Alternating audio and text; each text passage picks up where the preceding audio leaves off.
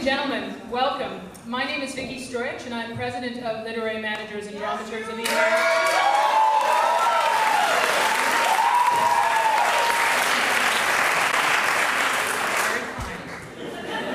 It's my great pleasure to welcome you to this keynote event, Speaking of Change, at LMDA's 28th Annual Conference.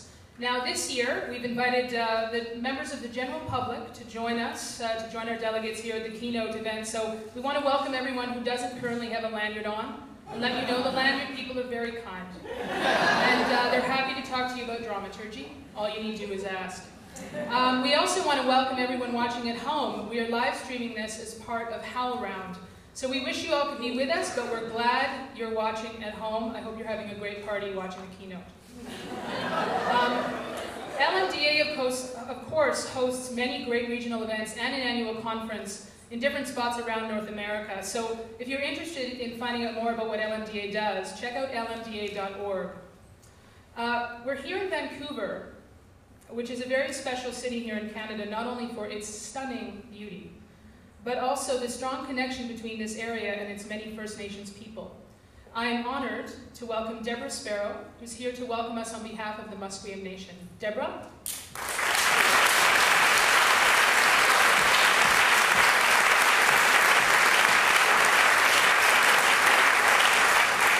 I would like to take this opportunity to thank the hosts for doing the right thing in protocol. And we know how important protocol is in the jobs that we do. And many times throughout the history of Vancouver, we have been not so obliging to remember what protocol is in our city. So we would really like to thank them for asking Musqueam First Nations to come and welcome you to our beautiful, beautiful unceded territory. On behalf of my chief, Wayne Sparrow, my council members, and my community, but mostly on behalf, as I always love to remind us, my ancestors, I would like to welcome you all here to this important discussions that you will have over the next few days. And a lot of energy in the room as I felt you all move in tonight. And it makes me stop and wonder myself, what other energies in this room? The energies we forget about. And maybe people in your positions don't forget about that when you're busy doing the important things that you do. As artists and creative people, that is something that we're responsible for. We're responsible for the histories and the stories we tell and how we act them out. And that's one thing that I've always honored about my people is that they have never forgotten who they are. They have never forgotten where they're going. My grandfather lived to be 100 years old, and he had quite the sense of humor, and he was a storyteller. And he used to drive me out throughout the city time and time again in the last years of his life and show me where all the important places were. Not that every place is important, but just those landmarks that I can still take drives on and show my children and my grandchildren as I do. And certainly people like yourselves in the future, if we can convince the city that there are other things to do in the city other than the ones that are today. And that is to be inclusive with making some of those sites available to all people when they visit our great land, because that's why we visit a land. I'd like to welcome you from wherever you came from and know that one day we may come to your city and want to know more about you. And so those are the things that are important, I think, when we are asked to come forward, so that you know that this place is a very ancient land, and today, this weekend, we celebrate Canada Day. I've always been two-way about whether I celebrate or not, and mostly I don't, because I like to celebrate the 9,000 or 10,000 years I've been here. But I guess we have Aboriginal Day, and it's a day of celebration for us as Aboriginals, but I've noticed that when we have most of our celebrations, it's ourselves there. So we're going to welcome all of you and get the word out when we have National Aboriginal Day in the city, that it's for all of us to come and learn and be educated and share. And I think that's the important word. Someone mentioned to me tonight that much of your discussion will be about change. Wow. I want to share a really nice saying with you that I heard on PBS, my favorite show. When we change the way we look at things, the things we look at change. So that's what's important. It's really not, you know, the way other people perceive us, but it's how we change the way we look at a situation or the bigger picture. So I always like to look at the bigger picture, and as a weaver and an artist, I figure out how we come to the place on that large picture or that large textile. So with that said, I would like to again welcome all of you here to Musqueam territory. If a Squamish was standing here, they'd say a Squamish territory. And if a Tsleil-Waututh was standing here, they'd say Tsleil-Waututh territory. So it happens to be Musqueam tonight, and we really do think and believe that this is our territory. So you know, that's yet to be negotiated over our boundary situation. So in the day there was no boundaries, you know. So now we are learning how to change that and how to change the way we look at things. So with that said, again, I'd like to welcome all of you and hold my hands up to you on behalf of my ancestors, and remember that yours are with you today, inspiring you, I hope. Thank you.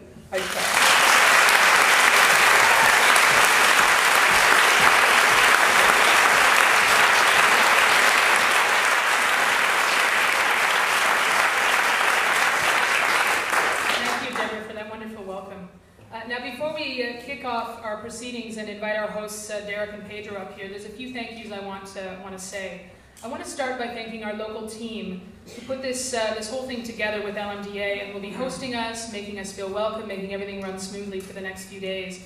Anyone who's run a conference knows that it's no small feat, and the volunteer hours that these folks have put in represent a lot of time, imagination, energy, and faith. So I'd like to thank our conference chair, Heidi Taylor, and her team. Yeah, let's give it up.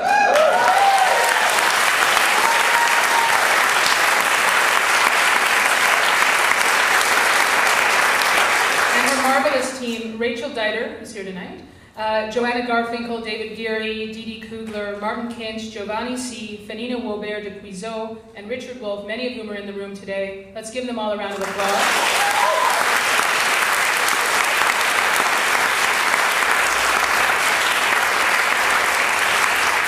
Thank you to the great young dramaturgs who are your conference staff. Anne-Sophie Woolnow, Chantel Vogue, and Christina Andriola, and thank you to our videographer, Michael Sider. Ladies and gentlemen, let's give them a round of applause.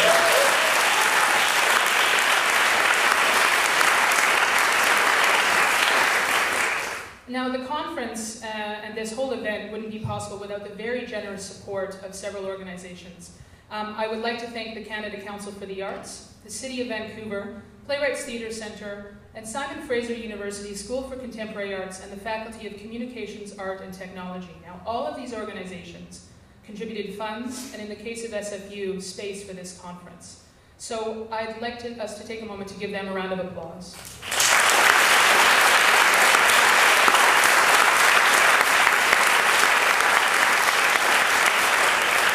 And before Pedro and Derek get up here to get us started, I'd like to invite Owen Underhill, who's the director for the School of Contemporary Arts, to welcome us on behalf of SFU. Owen, come on up.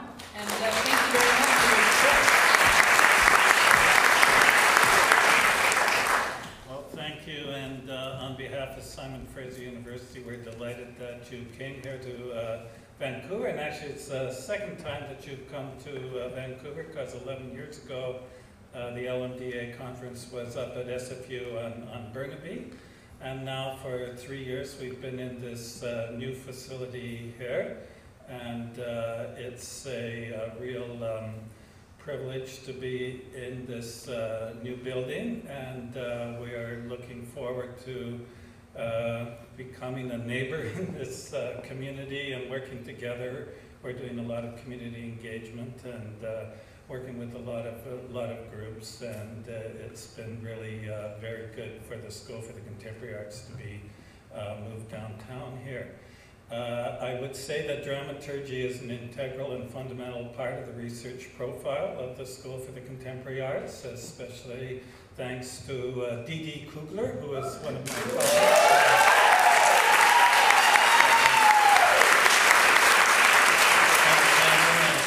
Interdisciplinary schools such as ours, dramaturgy is really a fundamental connecting link, and it's also been a privilege to host some other workshops involving some of the members here, and we hope to do more of that in the future. So finally, I hope you have a terrific 3-4 days here, and I'm looking forward to this evening's event. So thank you.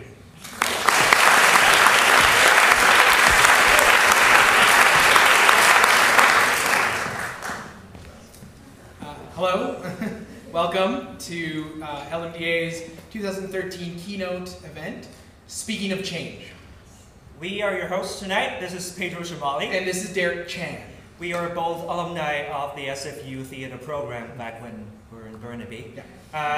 After graduating in 2010, we formed Rice and Beans Theater. He's the rice. He's the beans. And we've been writing, directing, and producing our own work ever since. Well, how we came across dramaturgy was back in 2008 when we first took D.D. Kugler's dramaturgy class. Yeah, but I think, Derek, you could say it started earlier from the first time he assigned us a breakdown.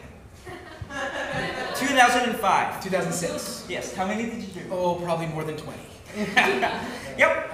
Anyways. Speaking of Change brings together 5 compelling leaders to share short, personal, true stories on a revelatory transformation or adaptation to change in their lives and work.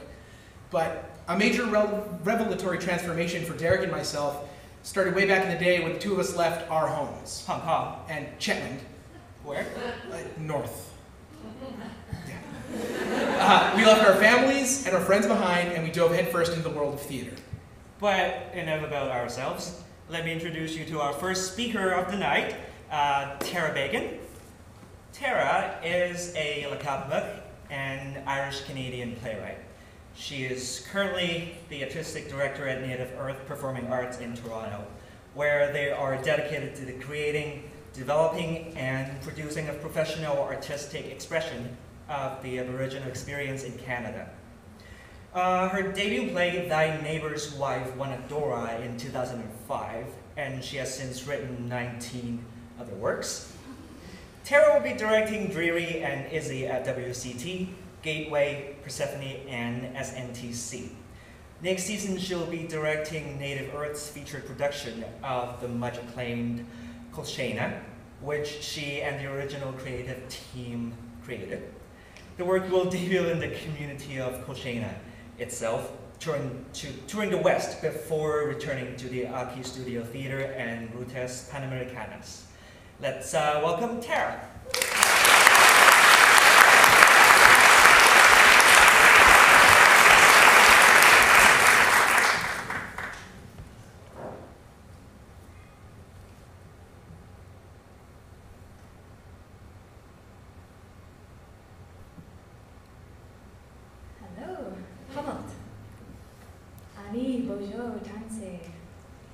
Anyone else out there? Hello, thank you so much for being here. I also would like to thank the First Peoples of this beautiful, beautiful area, all of the Coast Salish, in particular the Musqueam, since that's what we're doing today. And thanks also to Heidi and everyone involved with the LMDA for this invitation. It's a real gift when you're asked to assemble your thoughts and present them to people. You have to comb through so many different threads and so many channels of thought and energy and hope and fears and love and dreams and kind of hone it down.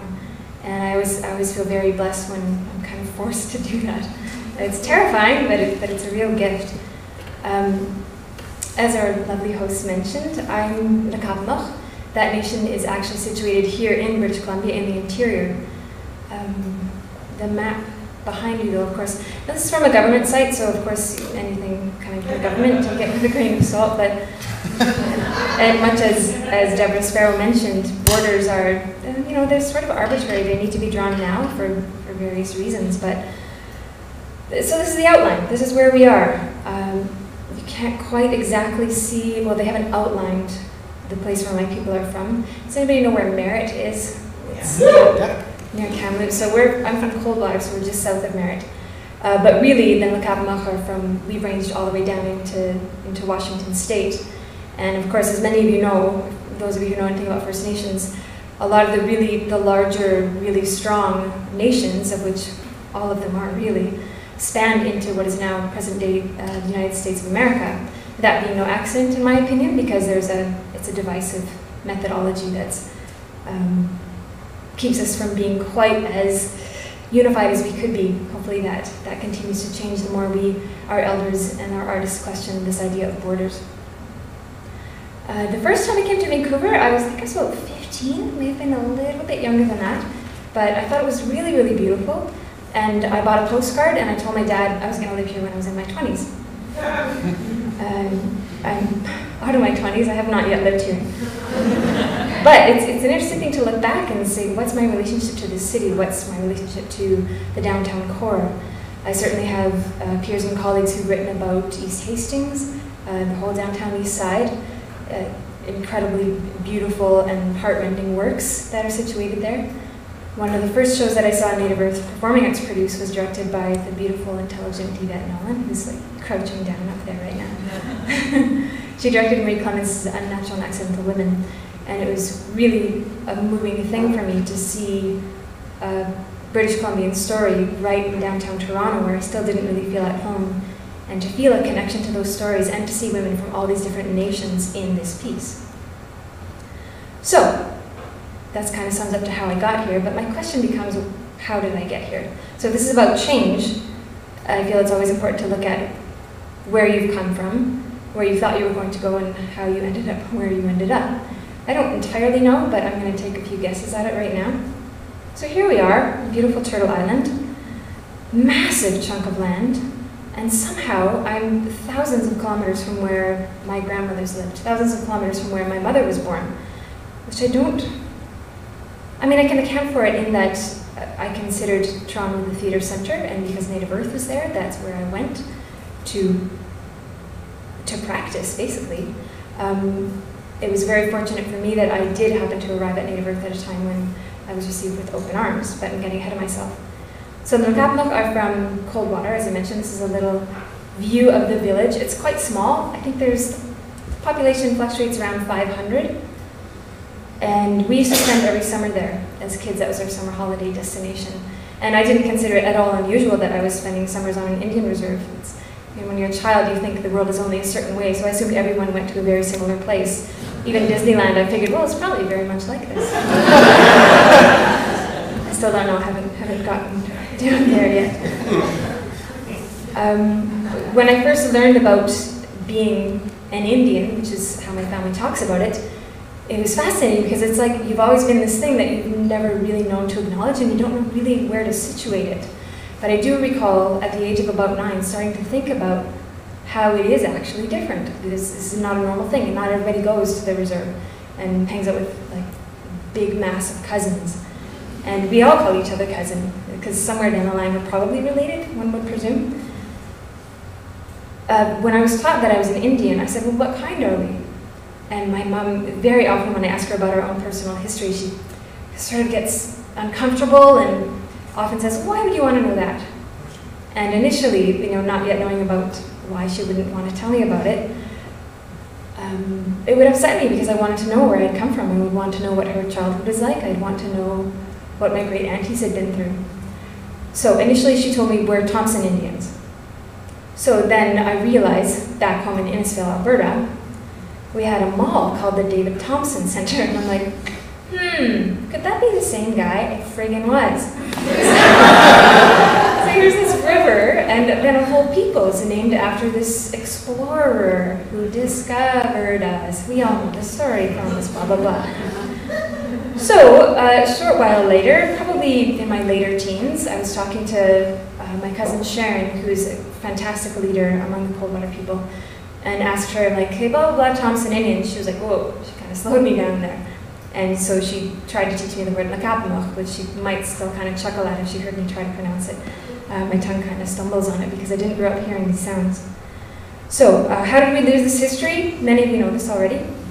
But the reason my mom felt so defensive about imparting any knowledge to me is because it was taken from her right when I just started to settle in. So my mom was kind of lucky in that she went to residential school when she was 6. Her mom managed to somehow keep her home a little bit longer. I guess it's because she actually has an autumn birthday, so she started grade 1 at 6. My mom was sent with her brother, story we all know. They were thrown on the back of a cattle truck and driven, it's now about an hour away. Back then, like no Coquihalla, and it was a cattle truck, so it was probably more of a 2-hour drive. Regardless, my mom's family didn't have motorized vehicles, so if the family got permission to visit the children, that would be about a 3-hour ride in a wagon. So the photo that you see here is the Kamloops Indian Residential School from about the era that my grandmother attended. I was going to dig into it and see how many generations attended there. I'm pretty sure it was at least 4. I didn't want to ask because my family gets saturated with all of my questions. So what is this thing, this saturation point? I've understood for a very long time, just from being on reserve, that as children and as learners, you don't ask, you don't pry, and you don't kind of like seek out the knowledge. When people are ready to impart it to you, and when they believe that you're ready to receive it, they offer it to you. But that's not how I've been going about things, because it was just, the process was too slow. Whenever I write something, I write it first, when it's a play that arrives. I write it first, and then I follow up with my family afterwards. So, one thing that I learned that's been important to me, moving on from becoming a playwright through to really accepting that I always was one, is the understanding that as a First Nations person, as an Lakapamuk woman, arts are interwoven into everything that we do. So something like an LMDA conference, being invited, I was nervous as hell because I thought, I just haven't read even half the things that everybody who will be listening will have read. And people close to me said, you've been invited because you're to bring to the table who you are and what you are. So as I started to work through all of my thoughts, I started to think, okay, how can I focus my brain? Often when I write plays, I create a playlist. So one of the things that kept running through my head, it's a song that I've never really understood or ascribed any kind of meaning to, but it seemed to interweave with some of the things that I'm going to tell you about. I live in the hills, you live in the valley, and all that you know are these blackbirds. You rise every morning, wondering what in the world will the world bring today. Will it bring you joy, or will it take it away? I asked my family, this artistic strain, where does it come from? This is a picture of young women, probably junior high school aged, at the Kamloops Indian Residential School. My mom is not in this picture, it's of her era. I'm pretty sure the woman, the girl, down in the left-hand corner with her eyes kind of blinking, midway blinking, is one of her best friends named Leroy. There happened to be 5 students named Pauline in my mom's grade when she was going to school, so they all ended up with these strange nicknames. My mom is Archie, this is Leroy. And these beautiful girls, a smiling nun, which you don't see too often. My mom, she's a dancer. Like she when she does dishes and whatnot, she'll be dancing away and doing these sweet little things. She joined this club because it was a way of leaving the school. When she initially was taken to the school, there was 2 weeks off at Christmas. Shortly thereafter, they were allowed to return home for the summer as well. But this was an opportunity to travel around, to actually leave that environment, and as far as I know, to principally be among the female staff, which reduces the incidence of certain kinds of abuse, which is a major plus. So my mom sort of found her way into art in a strange way. There's this great costume, photo of my mom in a costume, and it's labeled Traditional Ukrainian Dancers. And it's all these, again, these beautiful girls dressed in this kind of, actually Disneyland-esque Ukrainian dance costumes, and it's actually in a museum at KRS now, in the basement. I went there shortly after it was turned into a museum. My mom drove me, wouldn't come in the doors, but I let her know that there was a photo of her in there, and she said, oh, why would they want to do that? It's just like my mom. So, my mom had been an artist. If she hadn't gone to KRS, quite possibly. My grandmother's quite a beautiful craftsperson, visual artist. This is her work here. The valley is dark, the burgeoning holding, the stillness obscured by the judging. You walk through the shadows, uncertain and surely hurting, deserted by the blackbirds and the staccato of the staff. And though you trust the light towards which you wend your way, sometimes it feels all that you wanted has been taken away. My mom was permitted to leave residential school when she was in grade 10. You were allowed to do that if you took on a trade. My mom went to nursing school. The first job that she took was back at the Kamloops Indian Residential School. And if that's not a testament to the survivor spirit of my bloodlines, I don't know what is. But she decided to go there, and she pledged to stay as long as it took to get every single child in front of a doctor. That meant the bus driver had to drive them all the way to Kamloops, which was always greatly annoying, apparently, for this bus driver, who they called Eagle Eye. Eagle Eye was notorious for spotting kids who were trying to run away, so he was not greatly popular with anybody, I can imagine. My mom met my father at Indian Residential School. He was head of Boys Junior Rec Admin. And they met at a Christmas party, and they were engaged 2 weeks later. So apparently I also come from a romantic strain. My parents, like many people in the early 70s, moved to Alberta with the boom going on over there. There was a lot of employment. So there I was. I got born in Blackfoot country. We were taken often to powwows at the University of Lethbridge, very seldom outdoors, which is peculiar because if you've ever been to southern Alberta, the terrain is just breathtaking. So there I was in Blackfoot country, so I assumed when I was told I was an Indian that I was Blackfoot, but not the case.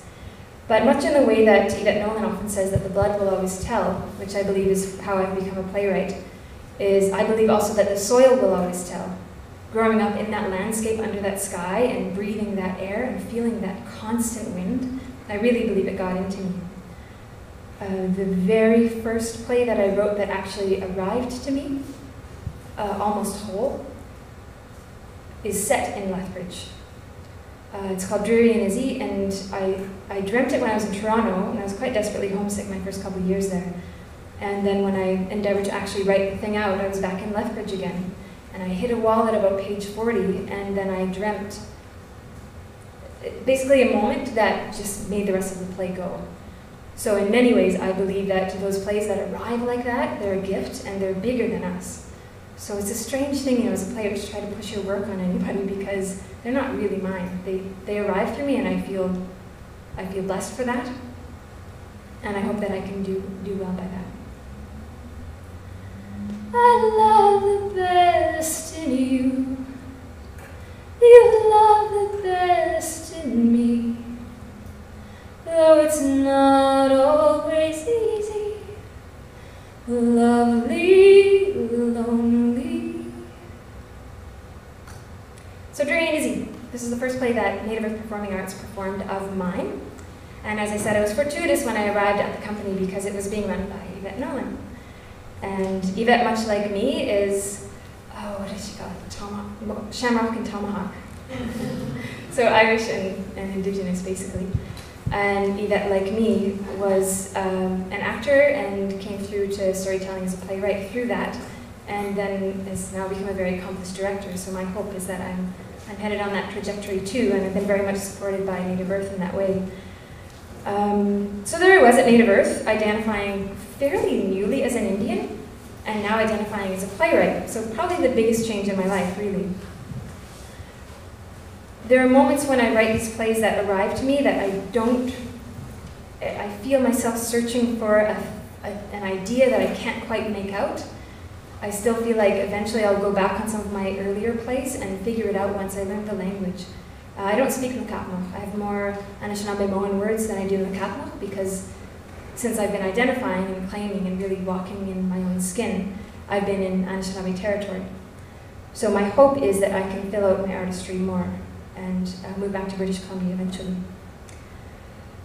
So things kind of conspired in such a way that I ended up being artistic director at Native Earth Performing Arts. We now have a theater. If anybody comes to Toronto in the next couple of years, please come and visit us. While Yvette was artistic director, she established this very open door policy just with the office and with our accessibility, and we're really working to maintain that. We're in Regent Park. When I first arrived at Native Earth, I was working as a playwright there and also as community liaison, and we were in the distillery district. Has anybody ever been there? It's kind of this dreadful place that can, as sort of a hub for where the impoverished peoples of early Toronto, or York really, worked in factories, distilleries, that sort of thing. And then it kind of fell into disrepair for a very long time. And now I think there are about 3 different stores where you can buy a sweater for your dog. And on any given day, you have to walk to work a different way because there's a film being shot somewhere because it looks so darn quaint. So we moved to Regent Park, which is, you know, it's, to put it this way, on any given day, you can walk through Regent Park and you will see some kind of a memorial for somebody who's been unjustly shot. So it's a different kind of demographic. I'm going to get into this more tomorrow when we speak about spaces and places, but it's been inherent in, I think, the journey of my change, taking on this building and having strange events like funders and ministers come through and being expected to talk to them because we're the Indigenous kind of contingent of this big arts complex. It's an honor to be that, but it's also very strange to still be paraded out and to have to, you know, spend 2 minutes telling people why we're important, only to have them walk on and possibly never come see any of our work. So it has its positives, it has its negatives, indeed. Beautiful thing about being in Regent Park is we're right near Council Fire, which is an Anishinaabe service organization. We're also near First Nations School of Toronto. It's probably about a 15-minute walk east. And we're also right near Anishinaabe Health, which is a health clinic that offers traditional and like regular medical stuff, healing things. We're trying to figure out yet how to really connect with people who've been displaced from Regent Park. It's a massive gentrification plan that's been going on there. A lot of people were moved out, some were brought back, some of the housing was protected so that they could move in, could afford to live there. It's tricky to figure out how to honestly connect with the neighborhood. We are very excited about doing that, but it's very much a full-time job. There's work to be done. The building that we're in, what sort of summed it up for me was the inaugural production in our theater, the Aki Studio Theater, was The Hours That Remain by Keith Barker. This is a piece about our missing and murdered women. At the same time, across the lobby, 51 Division, the nearest police department, was having a fashion show. So here we are having this thing about missing women who've been underserved by the system, and there they are doing some kind of a fashion show, which is, it's just very deflating. So it's a trick, it's a challenge, but it's a good thing.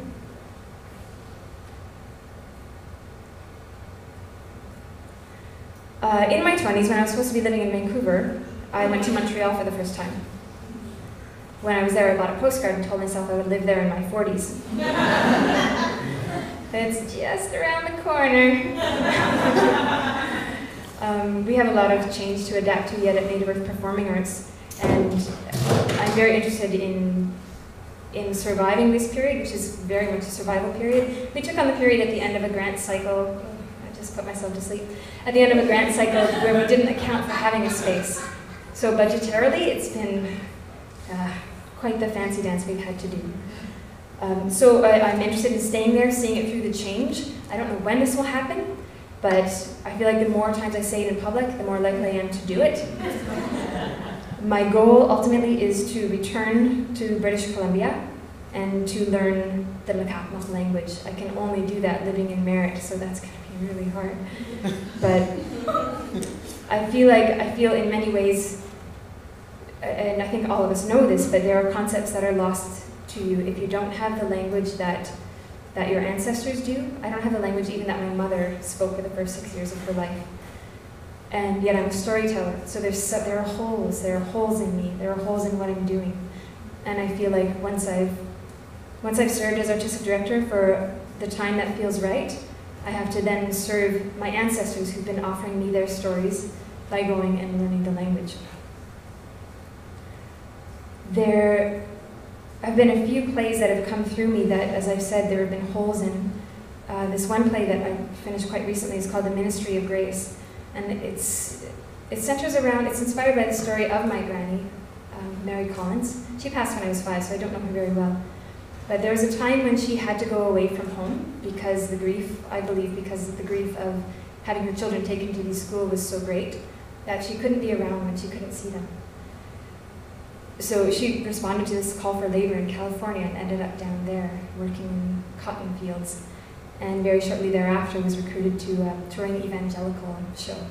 She was basically the tamed heathen. She'd come out and people would behold the wonders of Christianity, and this Indian would read from the Bible, and people would ooh and ah.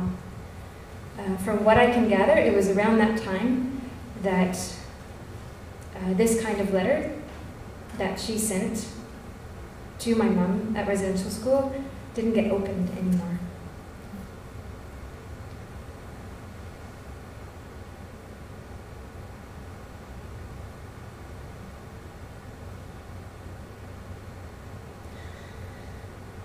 My mom shared these letters with me probably about 2 years ago.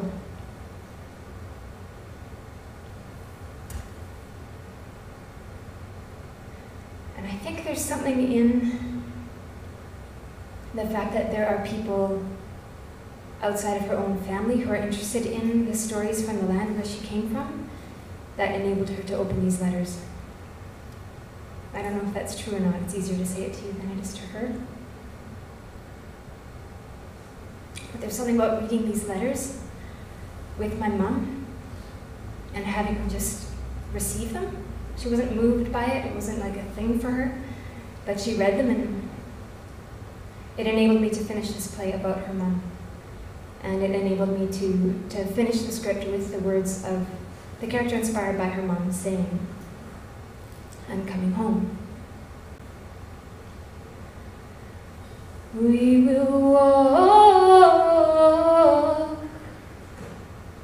we will walk, we will walk in good company. The shepherd upright and flowing, you see. Thank you.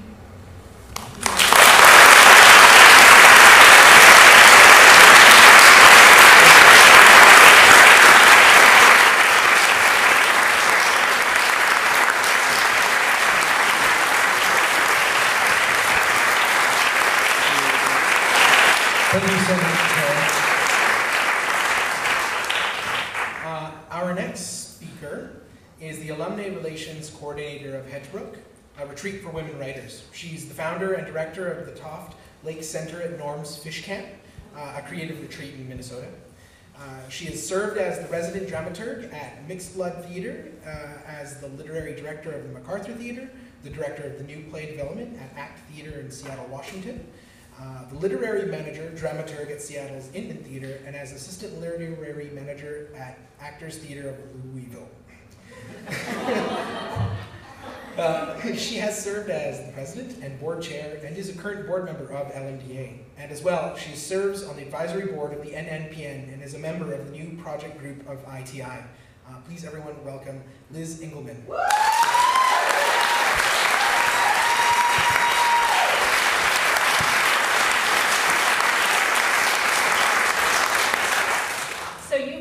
Watching on this sofa, get up, move over here, sit down. You've just adapted to change. Now it's like it's different. It's all different now. Hi everybody. You've all heard the joke, I'm sure, the dramaturg joke, the one dramaturg joke. There's so many dramaturg jokes. How many dramaturgs does it take to screw in a light bulb? The answer, of course, being, does it have to be a light bulb? That's kind of how I felt after I was honored to be asked to be one of the keynote speakers for Speaking of Change. My inner dramaturg voice piped up, and I thought, does it have to be change? Do I have to speak? Because I'm humbled to speak in front of all of you because you are all experts in change. At a cellular level right now, your bodies are in fact changing as I'm talking to you. And if you really want to go there biologically, which we do, every 7 years, if it's true that our cells regenerate completely every 7 years, then the Liz that is standing up here talking to you right now is a Liz 3 times removed and hopefully 3 times improved from the Liz who attended her first dramaturgy conference 21 years ago. So I've already changed and you're still changing. Change happens, change is. The only real change would be if there was no change. And that's actually a keynote that I would like to go to, adapting to no change, because I seek change, I court change. And if you look over my first chapter, I guess, of my dramaturgy career when I worked in the institutional theater, for the 10 years I worked in institutional theater, as you heard from that bio, I worked at 4 different regional theaters in that span of time. And if you do the math on that, which I'm not really good at, but it comes out to something like a little bit less than a 3-year itch at each job. And if you look closer at that pattern, I guess what you'd find, if you were interested, was it kind of goes in a cycle. It would be new and interesting for me at the beginning, and I'd watch and I'd learn and I'd observe, and then I'd have an idea and I'd want to try it and seed it and watch it grow, and so there'd be a new festival or a reading series, and then that became settled and the new norm, and as soon as that became the new norm, the itch started and I was ready for the cycle to begin again. So I guess I thought, unexamined in a way, when I was growing up as a young dramaturglet in the mid-90s, that the way to be a dramaturg or literary manager meant working in a regional theater. And it seemed to have a kind of unassumed or maybe assumed ladder, career path that you would take. From an intern to an assistant literary manager or dramaturg, to running your own department, to maybe going on to a bigger theater, larger size theater somewhere else. And a few years into this climb, I looked out and I was kind of on a top rung of that ladder.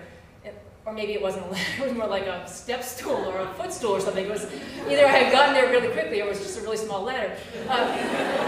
And there wasn't another title I was looking for, there wasn't a bigger theater that meant better. If there were any rungs left, those rungs just represented change. And it was that cycle again of something new, something fresh, something to seed and something to plant, something that settled, and then it was time to do it again. So there's a question I asked myself, and it's not a joke because there's only one dramaturg joke, which I've already shared with you. So the question I asked myself is, what is a dramaturg not in relationship? I guess the joke answer would be single, which yes, is true, I am.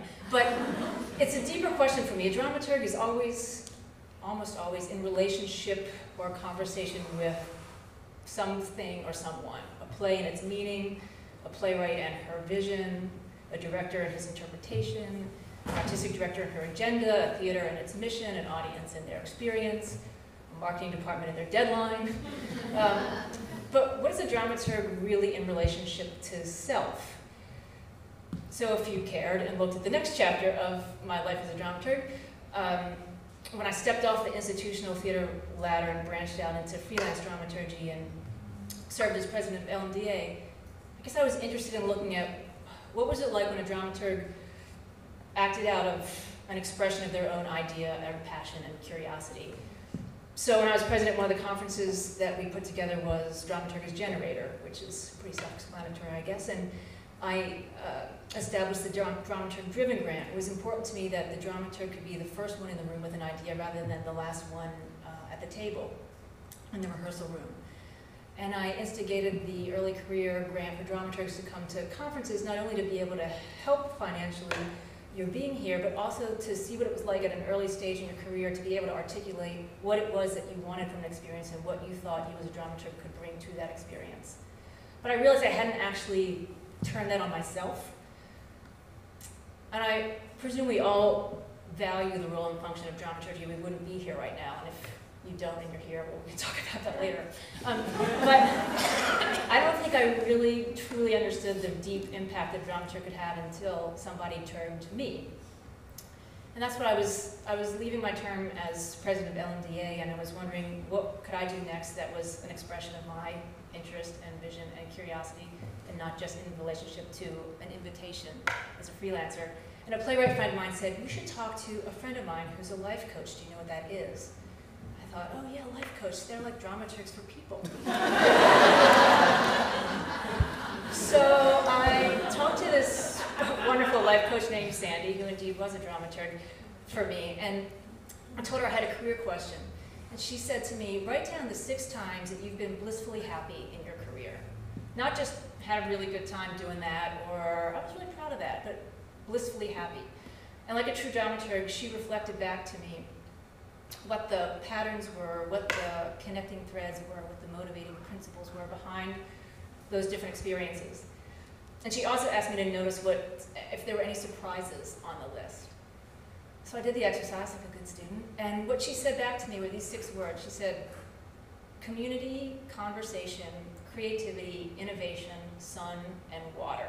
And I thought, bingo, because I was interested in starting an artist retreat in the summer on a lake in Minnesota.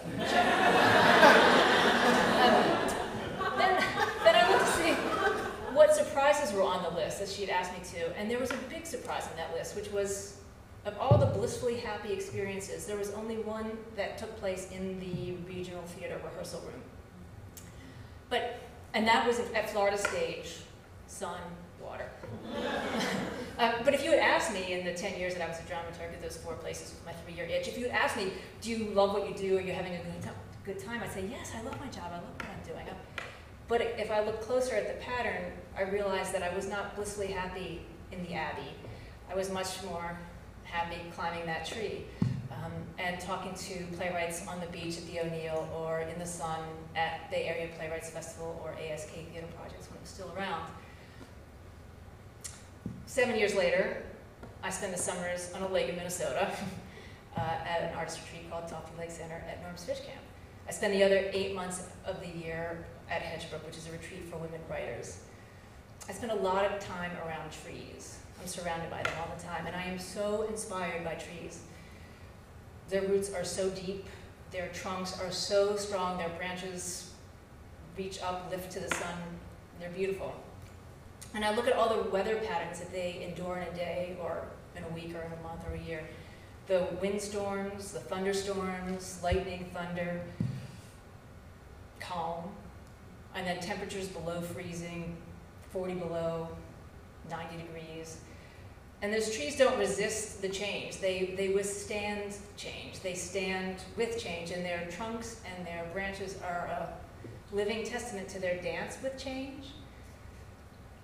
And I thought, even though I've transplanted and uprooted many times in different soils, and I haven't found a soil that is called my permanent home yet, I realized that I'm not just Maria climbing a tree, I'm a tree too, and my roots are deep, and they're in community, conversation, creativity, sun, and water.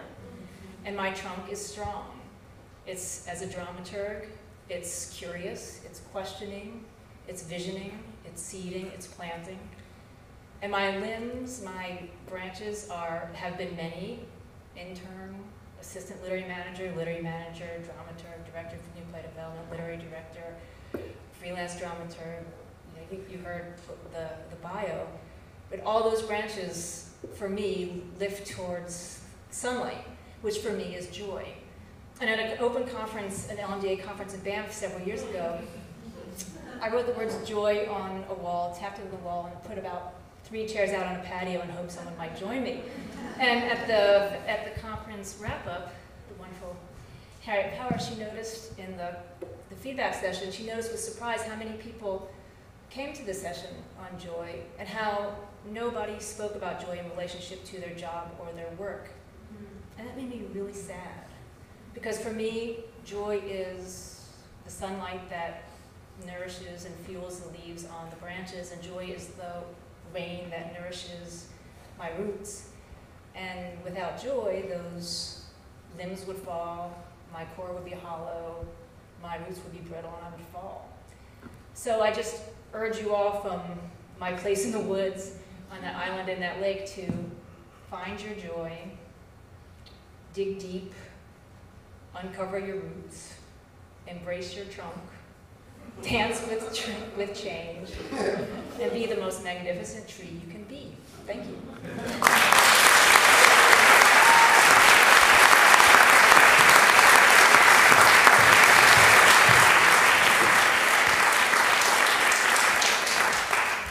Thank you, Liz. And our next speaker is Norman Armour. Norman is an SFU alumnus. He is the co-founder of the Push Festival, an international multidisciplinary festival where he has been the executive director since 2005. He has worked on the commission, creation, production, and presentation of both devised work and new writing for the stage, contemporary and classical adaptations, site-specific endeavors, large-scale interdisciplinary events, dance, theater collaborations, and live remote radio broadcasts. He has also consulted on not-for-profit organizational development, overseen integrated outreach programs, and spearheaded public forums on innovation in the performing arts. Next year, besides his work on the Push Festival, he will also be directing the world premiere of Pauline, a chamber opera based on the life of Canadian poet Pauline Johnson, scored by Tobin Stokes and written by Margaret Atwood at City Opera, Vancouver. Please welcome Norman Armour.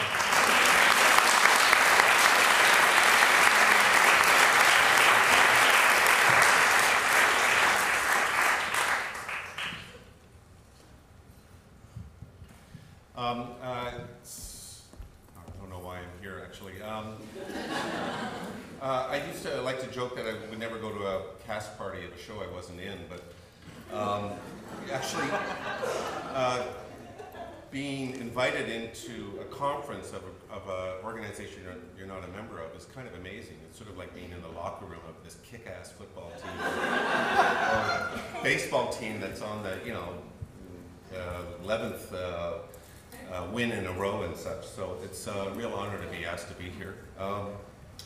I suppose, I could talk to some degree, when speaking over the phone with Heidi about the question around change, and it seems to be in the air a lot. I was at a conference today about leadership, one-day conference just around the corner down the street, and it was about change as well and such, and was asking about how people deal with organizational change and how you get board members on side and staff on side and this and that.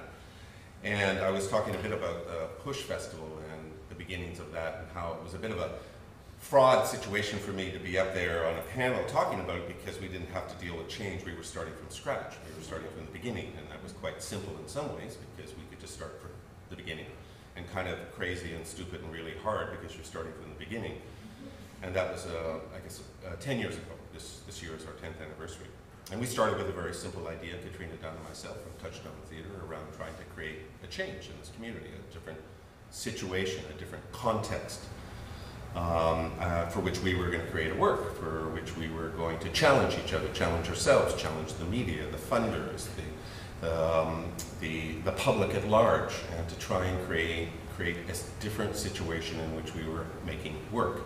And also, too, because we were in Vancouver, we were also wanting to create new connections elsewhere, this sort of rain curtain. And it's thick. It really is, man, it's thick. And it's not so much about distance, it's about, I guess, geography and terrain and history and other things, but it is a big distance and a big thing to try and connect this city to other places. So that was a big part of what we were trying to do. We had both come from SFU, so we had big ideas, big notions. People like Owen were my teachers, were teachers of mine and Katrina's, and we had big notions around what art could be in a contemporary society and how it was situated in history and relationship to other practices, certainly in the arts, but also other questions around economics and social justice and other things. So we wanted certainly to kind of make that change over time. And we went from a very simple, tiny little idea called a series and a name called Push that Lainey Slater came up with, who's a marketing brilliant whiz in town and works with the film festival now. And we started with this tiny little notion, and it grew over time, very, very slowly. From 3 shows, William Yang from Australia, extraordinary photographer, storyteller. One Yellow Rabbit with a show called Dream Machine. And then Marie Broussard, a remarkable artist from Montreal who works a lot with Robert Lepage, but has her own career in her own right and such. So it was 3 shows, and 9 years later, last year, we had 20 shows in the main program, a 3-week club called Club Push, co-produced with Theatre Conspiracy, and co-curated with Veda Hilly and Tim Carlson. We had, I guess, 34,000 people come, which was up from 24,000 people the year before. We had, I guess, over 1 million media impressions bought and earned and all that kind of stuff. And we've really kind of, in a lot of ways, come a long way, but I still find myself asking right now about the future, and I think next year, this 10th anniversary, and we're going to open at the Vancouver Playhouse with a gala performance, one night only, of a company from Berlin. And the Playhouse, of course, has a hugely loaded emotional question about life after the Playhouse Theatre Company is dead, unfortunately, the demise of it. But I still find myself sort of coming back to around, and that change in time and other things, they loop a lot, you know? I mean, I don't think you're ever the same person, whether it's 3 years or 7 years or 10 years. But I do think that things loop around a lot. Earlier today, I went for a film audition. Now, I haven't done film since 2005. I stopped this ridiculous thing to try and do while you're trying to build an organization.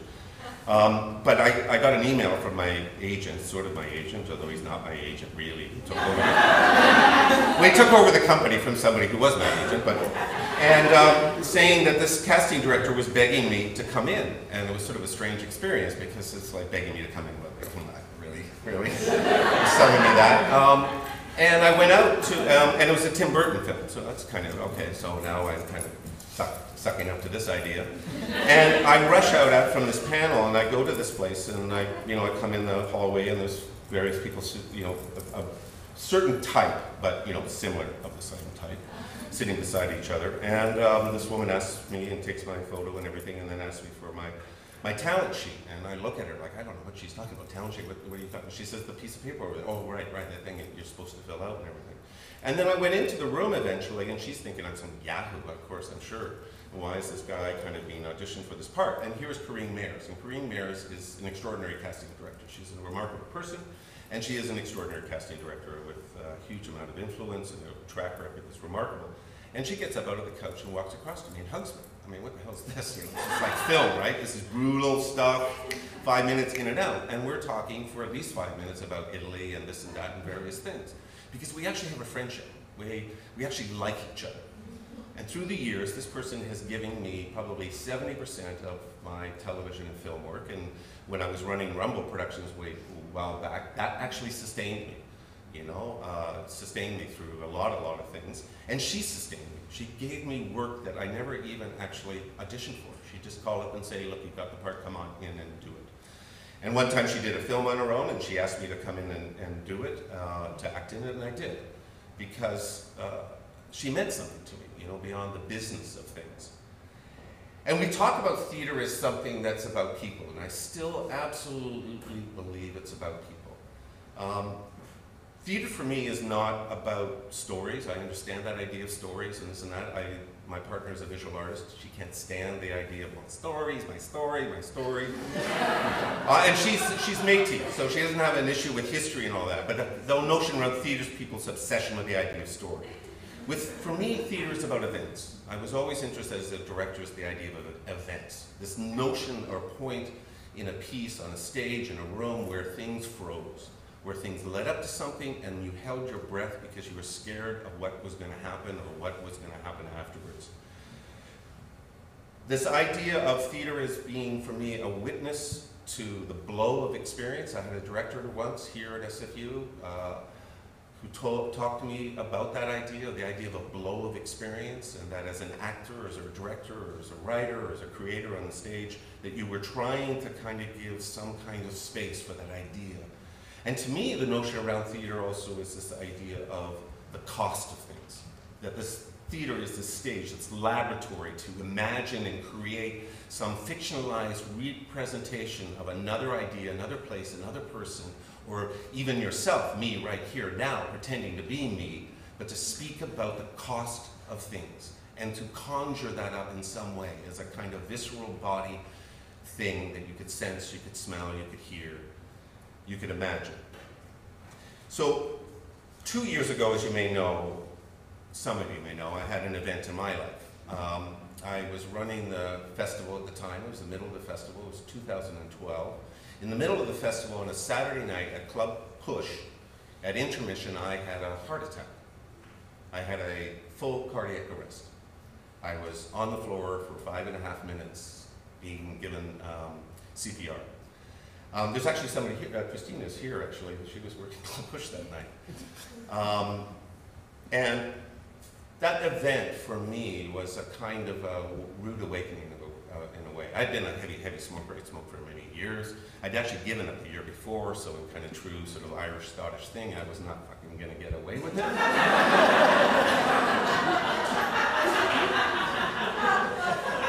The artist that night was Mary Margaret O'Hara. Mary Margaret O'Hara was remarkable. She never played Vancouver. We weren't really responsible for getting out. It was actually Peggy Lee, who's an extraordinary cellist, one of the best in the world, and she had struck this friendship with Mary Margaret O'Hara, and they coaxed her to come out. And she's a very fragile person, remarkable human being, but also a very, very particular and fragile person. And it coaxed her out to come out and play with various musicians locally. And this group toured around. I mean, it went up to Bowen Island and other places. They were getting concerts, 40 people, from Mary Margaret O'Hara in their living room. I mean, it was kind of remarkable. Well, they decided after the heart attack and after being whisked away, and Richard Wolff is here, he was there that night as well, that they would continue to play the set. It just seemed right, perhaps, I suppose. And the song that was on the set, the next song to be played was, if you know Mary Margaret O'Hara, it's kind of one of her signature pieces, it's Body in Trouble. So they played that. The fact of the matter, though, for me, is that there I was in the room with colleagues. I was there with friends. I was there with my workmates. I was there with my soulmates. I was there with the people that I actually really cared about, that I really spent all my time with, that I had actually in many ways dedicated my life to. And the person who actually saved my life is a man, and there were a number of people around me who were saving my life, but the person who actually did the CPR on me was a close friend of mine who actually works at this institution. His name is Michael Boucher. He's somebody that night who asked if it was possible that he and his wife could sit beside me and my partner Lorna. If I wanted a drink, I asked for 2 Crantinis, which he took sort of some umbrage with, but he got them for me. But he was actually sitting there with me when I went down, when I collapsed at the time of intermission. What I didn't know at the time that he was a paramedic. He had actually been one in his 20s in Montreal, with a lot of pride, been a really good one, and had been really good at CPR and knew how to kind of kick it in the first time, and how to do it for, well, in my case, 5.5 minutes. Until they came and they did the 2 thumpers, and that worked for a little while until we got by the Arts Club and they had to stop and do it again. I'm not sure what that had to do with anything.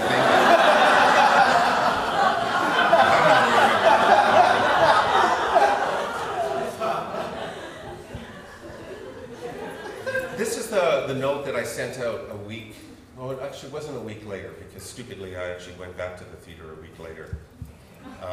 I was just sort of determined to get back on the bicycle and not to go a year without being there in the middle of the festival. And I heard a man, Taylor Mack, I don't know if you know him, out of New York, remarkable artist, and he was doing a song, an evening that ended with him doing a cappella version of Heroes by David Bowie. So I heard that night. But this is what I wrote, and I posted on a Facebook. I wrote, "Thank you, everyone, for your thoughts, notes, flowers, and other acts of love and kindness. Rather than reach out to all of you individually, I wanted to give you an update and fill you in. Please, no need to respond to this. Basically, I'm good. I'm at home with my loving wife," and she hit me for calling her my wife, "Lorna. As my GP said the other day, I'm a lot safer now than I was last Friday, the night before the medical incident. In fact, there was only a 10% chance of what happened reoccurring, which is much better odds than those I had for surviving what befell me, i.e. the very same 10%. I had a heart attack, a full cardiac arrest. My cardiac specialist at VGH uses the word insult, as in the insult to my heart and body. Who said words can never hurt you? In a nutshell, I had a blood clot form in a major artery very close to my heart. My heart seized up and began acting irregular with no real beat. I had collapsed unconscious in the intermission between the acts of Mary Margaret O'Hara and Peggy Lee at Club Bush, in performance works on Granville Island. A group of individuals, some I know personally, some I don't, then proceeded to save my life. I was given CPR for over 5.5 minutes. The paramedics, upon my arrival, put the paddles to me. My heart restarted. I was taken to ambulance by VGH, to VGH, Vancouver General Hospital, and along the way I required the defibrillator again. Truth is, they stopped the ambulance directly in front of the Arts Club. Not sure that there was any meaning to just tell these stories again and again. Whether unconscious or not, I can't remember any of this. All was recounted to me. At Vancouver General Hospital, I was given an angioplasty with a stent. Angioplasty, also known as percutaneous coronary intervention, or PCI, is a procedure that uses a flexible plastic catheter with a balloon at the end of it to dilate narrowed arteries in the heart. The procedure usually includes the placement of a metal stent to hold the artery open. In this way, angioplasty helps to restore blood flow to the heart muscle. A stent is a small mesh tube that is used in treatment of coronary artery blockages. This was done within an hour of my arrival. For the record, I have actually good and free-flowing veins, normally, and my blood pressure is also very healthy. I also stopped smoking a year ago. I was medicated and put in ICU. That's where the really nice people are. The nurses, that is, and anyone who has or does encounter the BC health system hopefully knows that what I'm talking about. I'm astounded at how empathetic the care was, how tender and endearing they are with the wounded such as me. There were lots of friends, many who accompanied me to the trip to VGH. Thank you. Not sure that Lorna would have gotten there when she did, or that she could have weathered as she did. Thank you. On Sunday, the PUSH Board of Directors and staff, under the leadership of Max Wyman and Minna Schendlinger, who is the festival managing director, held an emergency meeting, divvying up my duties, strategizing communications, and the like. Could there be any greater proof of the festival's resilience than the sheer speed, calm, and professionalism with which board and staff responded? There's succession for you. In fact, a succession strategy was put in place this year for the festival. But in the end, no amount of planning and forethought makes up for the human quotient, and here too I feel remarkably blessed. I love the people I work with, and I mean both board and staff. They are my friends, my colleagues, my soulmates. As a good working friend in true Welsh manner once quipped, I won't work with anyone I wouldn't wish to have a drink with. There were 35 people around the table on Sunday. I was released from VGH Tuesday at noon. I'm home and recovering. I've been cleared to return to my desk job, as my cardiologist referred to it, but I'll do the mature thing and take the next few weeks off. Long-term effects, not necessarily horrific or debilitating, though I may now be driving a 6-cylinder, I think it's 7 actually, rather than an 8-cylinder I may have once possessed. Only time will tell. I have two other such brushes with mortality. Those have had similar events and will confirm that it can be an overwhelming experience, to tears, perhaps. I could have been 1,000 other places doing 1,000 other things. There might not have been a single soul around me at that very moment. And I'd like to think that most human beings gain comfort from the thought that their lives are adding up to something, that they are in fact meaningful, valued, and of consequence. Thank you all. If I had any childish doubts, they are no longer. Fortunate, dance a jig like Walter Houston in The Treasure of Sierra Madre. Do you know where Walter Houston learned that jig, that dance? He learned it from Eugene O'Neill. I think that next time you see it. On behalf of Laura and myself, thank you. I feel truly blessed. I look forward to seeing you sometime soon in this lifetime. So what's changed? This is just a quick list. I drive a 7-cylinder rather than 8. I eat better. I eat more regularly. I eat breakfast most of the time. I drink less, or I mix that up a little bit. 2 glasses of wine and a cocktail. I do exercise more. I make less of things I might have made of before. Listen. I listen. Listen. Humor. Listen. I don't shy away from disagreement. I honor it. I realize more and more that it's never as good as you wish, nor as bad as you fear. I have a genuine interest in the well-being of the people who are around me. It's as important, if not more important, than the work being done. And done, I steal this from the woman who wrote the book Lean In, Facebook CEO. Yeah, done is better than perfect. That one. It's only friggin' theater. And lastly, it's hold tight the people who you know. Hold them close. Forget that enemy thing. Hold close the people that you know and love.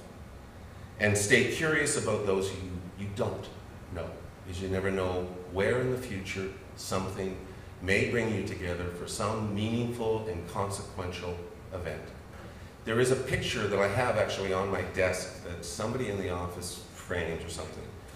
And it's a picture of me and Michael Boucher downstairs in the theater in the week before, after an opening. And there's a guy, Fred Lee, in town. He's a big, he does like a gossip column and stuff like that. He's pretty wild and wacky character, but he loves to take pictures and everything of opening nights and stuff. Well, it had been a bit of a rough sort of opening, and I felt guilty, actually, frankly, because I hadn't given Michael any space to talk off the top, and he's a very important partner, and as if he was a hugely important partner to the festival. And there was this moment where Fred Lee grabbed me, and he said, Norman, I want to get a picture of you. I want to get a picture of you. So I could have just gone, well, I'll get a picture of me. And I saw about 5 or 10 feet away, it was Michael, and I went, Michael, come on. And I grabbed him and I brought him over to be together with him for this picture. And there's this picture of the two of us the week before, smiling as if we cared about each other, as if we needed each other, as if we actually loved each other, which we did. Don't forget, you never know when you might meet that person.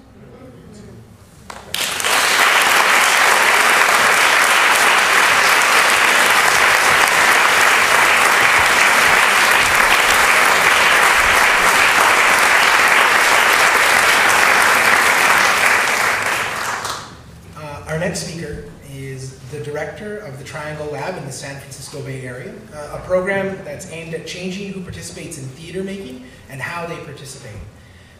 She's a founder of the Crowded Fire Theater Company and served as its artistic director for 10 years. She also held a number of arts management and consulting positions for the San Francisco Foundation, the Wallace Foundation Cultural Participation Initiative, and as the Director of Development and Strategic Initiatives for the Theater Bay Area. Upcoming, she will be directing a new play by Dan Wolfe for Shotgun Players in Berkeley called Daylight, the Berkeley Stories Project, a play exploring what the story of Berkeley is now. Please welcome Rebecca Novick.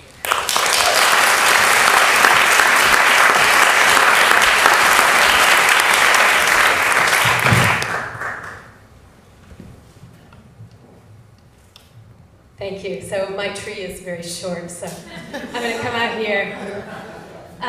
Thank you very much for having me. I need to echo what Norm said, that I've never been to this conference before. I'm not a literary manager, and I'm only occasional dramaturg, so it's a real honor to be here. And thank you to everybody else talking about change. Yeah, I had to think a lot about what I wanted to talk about, and I was told that I was filling the institutional slot. So I think I'm supposed to talk to you and plan to talk to you about what institutional change looks like. But when I tried to think about talking to you about that tonight, I thought, well, we can't change the field and we can't change our particular institutions without changing ourselves first. Change only happens, as we've just been hearing, kind of one by one. So this is the story of how I almost left the theater and decided instead to kind of take what I sometimes describe as one last throw at the institutional theater and see where that takes me. I was the founding artistic director of a small theater company in San Francisco called Crowded Fire, which I started in 1997, and it's a theater that does primarily new plays. And 10 years in, everything looked, I would say, really good on paper. We were getting really wonderful playwrights to work with. Eric N is here tonight. He's one of the playwrights we got to work with. And we were doing really work that we were very proud of. We were getting noticed. We were in American theater. I was actually being paid a salary, which was a really, exciting development. And so I just began to feel more and more hollow about it. I began to feel more and more like I didn't understand what the work was for. And I always want to be really careful here to say that I'm really proud of the fact that the company has continued on and has continued to do really excellent work. But for me, that kind of process of killing yourself to put on a show that runs for 4 weeks that 600 people see, and you know, maybe half of them are other theater artists, like I just didn't know what it was about. I couldn't draw any kind of line between that work and the sort of change that I really wanted to be a part of making in the world. So I walked away from it. And there I had, you know, I was the artistic director and I had a salary and the work was growing, and I just didn't understand it anymore. So I often think about that sort of like a very difficult breakup. Not because there is bad feeling between me and the company, but because it was hard to walk away from that kind of family and that kind of experience. And it left me kind of like not wanting to date for a while.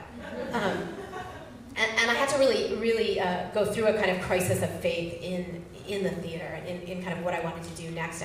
During this time, I wrote an article that apparently a lot of people have read called "Please Don't Start a Theater Company," in which I gave people the advice to not just not start a theater company, but don't start a theater company and fail to examine the kind of inherent disaster of the way we structure theater companies. So, you know, I really didn't know if I was going to stay in this field, and I found myself on the way to a TCG conference that was that year in Los Angeles, and I was in the gate at the Oakland airport. It was a Southwest flight, so you don't have assigned seats, and in the gate I ran into my friend Susie Falk, who's the managing director at the California Shakespeare Theater, Cal Shakes as we call it. And as we started talking in the gate, because it was Southwest, we ended up sitting next to each other all the way to LA, and she's telling me about this grant that they got from the Mellon Foundation. Thank you to the Mellon Foundation for all their work and all their support of so much change. And she's excited but frustrated because they've gotten this big grant. And it's a grant to set up a partnership between the California Shakespeare Theater and Intersection for the Arts, which is a multidisciplinary organization in San Francisco that does work focused on arts and social justice. And all they really know is that they're supposed to work together now, and they've had this money, and they're sort of in like month 8 of the 3-year grant, and like nothing has really happened yet. And Susie's kind of worried that they're like maybe gonna have to give the money back, and they just don't know what to do. Like there's vision, but there's no action. And so, you know, we're on the plane, so I'm like, well, I don't know, do you want some advice? And, you know, this is what I would do if I were you. And this becomes one of these kind of serendipitous life moments where I, sure enough, then several days later get a call, can I please come to a meeting at Intersection? And I find myself being offered the job of coming on board and figuring out what to do with this money and what to do with this like sort of arranged marriage that they don't quite know what to make of it. And I think, well, okay, you know. And so here I am almost 2 years later, and I'm the director of what we now call the Triangle Lab, which is a joint program shared between those two organizations. And it's a program that's dedicated to bringing artists and communities together to try to make change. So this has been a really interesting kind of arc for me. As we look at what it means to make a lab. We call it a lab because we're trying to experiment with how things might change. And it's a triangle because we're looking at the role theaters can play in bringing artists and communities together. I like to often quote the brilliant Diane Ragsdale, who often says, does it really take 200 administrators to put on a play? And I think we all kind of basically know that the answer to that is no. But where I think the role of those theaters with sizable staffs, where it really does take all those people and all that time, is if we really look at deeply connecting our work to the community we live in. So what I wanted to share with you today is a little bit more in detail of the story of how you try to change a theater. Cal Shakes, for those of you that may or may not be familiar with it, is a mid-size, which in the Bay Area is like around a $4 million theater that does a summer season of outdoor theater. Time that was mostly Shakespeare. They've expanded after that into Shaw.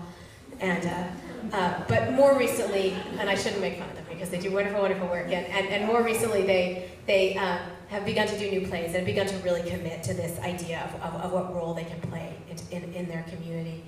And so what, charged with this, how do you begin to move a theater from producing plays in a subscription season to really this vision that they've articulated of wanting to be part of making positive change in their community and be a valued and kind of essential part of their community.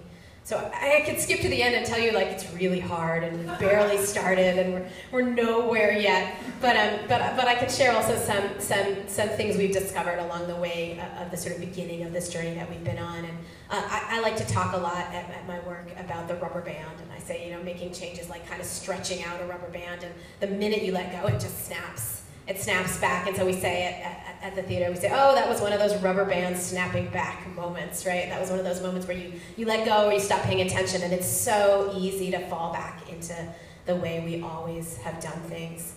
And you know, you do what you do, you get what you got.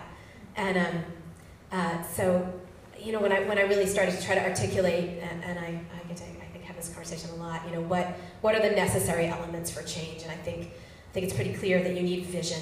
And at Cal Shakes and at Intersection, we kind of have that in spades. We've got Jonathan Mosconi, our artistic director, and Deborah Cullinan, the executive director of Intersection, two incredibly visionary people. Sometimes it's too much vision. Sometimes I see the staff just thinking, God, what are you talking about? You know, and so we have this vision. And then what's become clearer to me over this time working there is that you need also what I would call a disruptive influence. And so there's this kind of incredible insight here, bringing Intersection into the work as a kind of permanent, kind of resident, disruptive influence. So you've got these kind of this staff, this organization with completely different kind of size, mission, values, who just are continually kind of asking these questions from the very small to the very large that really continue to shake up business as usual. I think you also need resources for real change to happen, and we've been lucky enough to have those and continue to attract those resources.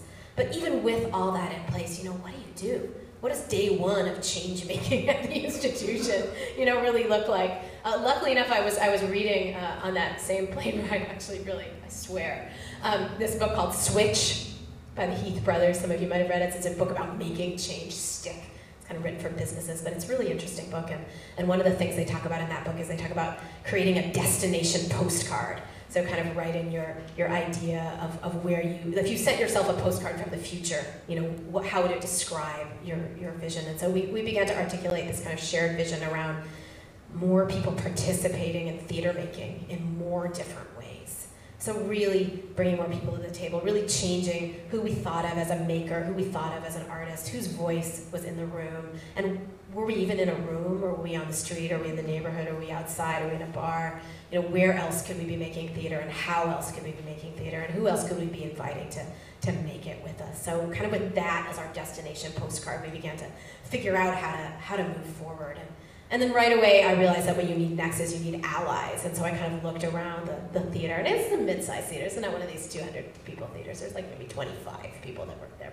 But some of them are more kind of fired up about this than others. And so I very carefully kind of put together, really, it was like a cabal. I don't know I remember what I called it, but it was like a cabal. I had one person from the marketing department, not by any means the marketing director, and I had one person from the education department and one person from the production staff. And I sort of found somebody who was an ally in each department. And for the first year, that group of us met every week to try to figure out how this change worked in all the places in the organization. And then I was very happy I got to retire my cabal because it had like spread more through the organization. So that was exciting. And the next thing we realized is that we better start making some work right away, because we've been talking and talking and talking, and you know, people would understand what we were talking about, and then like half an hour later, it'd be like, what is the Triangle Lab exactly? What are you talking about? You know, and I would say, well, that sounds like really like good grant language, you know, and it was working there, but you know, it wasn't really coming across in other ways. So Cal Shakes was doing a production of Spunk, which is George C. Wolfe's adaptation of some Zora Neale Hurston stories, and we thought, like, okay, let's do a really deep example of what we mean, and let's do a really broad example of what we mean. So we created this residency. Up till now, Cal Shakes' residencies were really pretty much like, we're going to come into your high school and we're going to do 10 weeks on The Tempest, and at the end of the time, then the kids are going to do monologues from The Tempest. And this is great, this is awesome work, but it didn't really match with what we were talking about, which was really about how everybody has a story, everybody's got something to say of their own. And so we said, well, okay, so Zora Neale Hurston was really like an anthropologist, an anthropologist of her people's stories. And so what if we asked kids to really be anthropologists of their own community? So we created a residency curriculum where kids in this middle school in Oakland did photography and interviews and created pieces based on kind of people in their own families and their own communities. And then we did a display of that work kind of up at Cal Shakes' space. So that was a kind of our example of kind of going deep. And then I thought, well, you know, how do we sort of convey to this audience what it means to be part of the making, to really be expressing your creative voice? We thought, well, you know what, let's have a dance party on the stage after the show. And, you know, like I was really skeptical about this, and I hired this choreographer, and I said, look, it might be like 10 people, so I don't know. It's kind of an elderly audience, it's outside, it's like really cold after the show is over, and, you know, that show was so great, and it was so exciting, there was so much dancing in the show, and there was so much kind of call and response in the show that they were ready. And so we had these dance parties that were like 150 people kind of crammed on the stage. We had to hire extra stage management staff to like stand at the edges of the stage so people wouldn't fall off. And so this is our example right away of like, what does it mean if everybody gets to dance? And so now I started saying, you know, every show should start with a potluck and end with everybody dancing on stage. And like, that's what we mean by a participatory culture in our theater. And because we had done that dance party and like the funder put a picture of it on their website, it was all exciting. You know, we were able to really, people knew what we meant by that. So that was great. And then the next thing we said is, look, you know, we gotta give this over to the artists. One of the things we want to do right away is just bring a lot more artists to the table. You know, when you're a regional theater, there's like so much kind of curatorial screening. Like, I don't know, have you directed at any other regional theaters? And like, did you go to Yale? And I don't know, has this play been produced anywhere else? And I was like, you know what, no, we need to make a space that doesn't feel like that.